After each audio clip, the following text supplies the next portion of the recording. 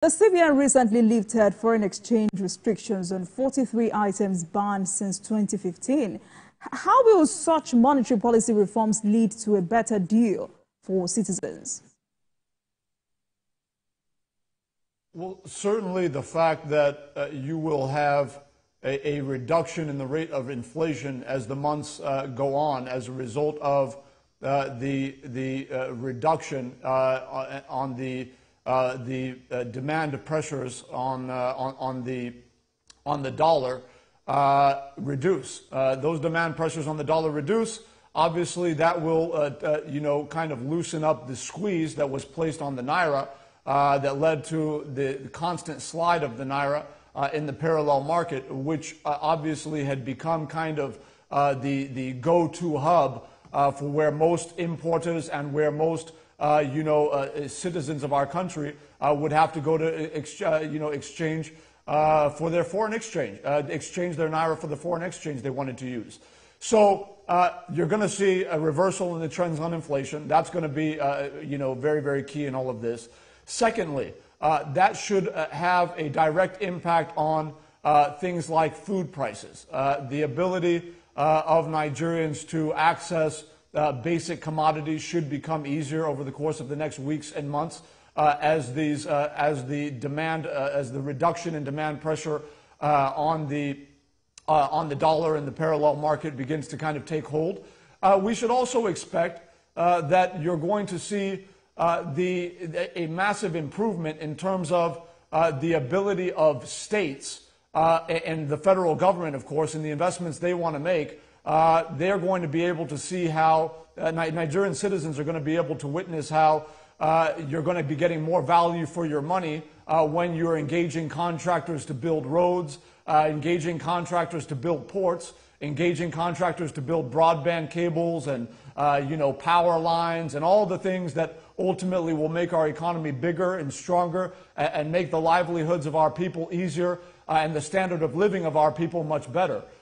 So that's going to have an impact. When the unified exchange rate settles at the rate which we believe the market will set it at, then you're going to now have a situation where all the current rates of expense, when you talk about government contracting and the like, all of that is going to come down, and that's going to have a major impact on, obviously the ability of government to provide more services at a cheaper cost for the benefit of Nigerians.